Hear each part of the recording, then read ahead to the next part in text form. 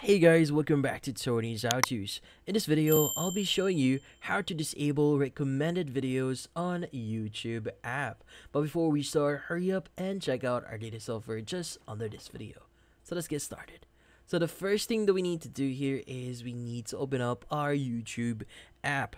Now in this case, you might be wondering how to disable the recommended version or the recommended features in the YouTube app. Well, currently there is no direct way for us to actually turn off the recommended feature of YouTube.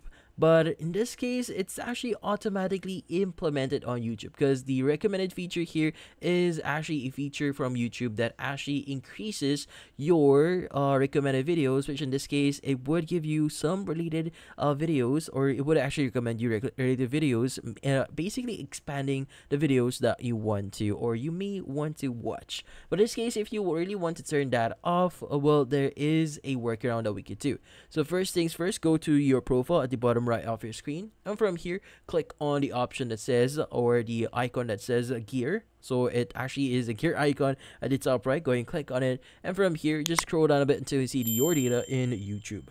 Now once you click on it, you should be able to see this page here. Just scroll down a bit until you see the YouTube watch history section. So in this case, go ahead and click on the arrow next on the on section, and from here just scroll down a bit. Now, what we need to do here is we need to actually turn off our history as well as deleting all the history that we have right now, because our recommended videos is actually based on our YouTube history. In this case, go ahead and click on the turn off button, and from here just click on pause.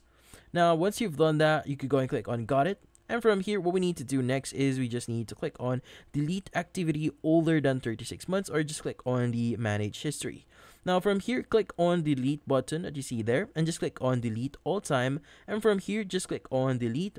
And once you've done that, click on got it. And from here, once you actually go back into your main YouTube UI, it will no longer give you recommended videos. As you can see right now, there are no recommended videos on our current account. In this case, it's going to suggest you to basically turn on your history so that you'll have interesting videos recommended to you.